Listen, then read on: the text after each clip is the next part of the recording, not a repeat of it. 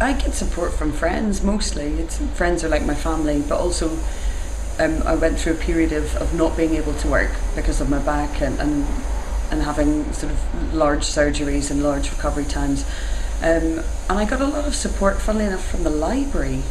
But because, you know, when you can't work and you can't do very much, you're quite limited to getting around. So just going to the library once a week, getting lots of books, but keeping in touch with the sort of community around you. So that was that.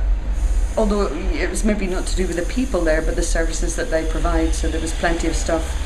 For example, if I didn't want to just read a book and I wanted to do something else, find out about something, go for a walk somewhere, there's plenty of information on the local areas. And I've been here 20 years, so it just helped me find a little something new that I could do in my recovery time. But yeah, that and friends and books.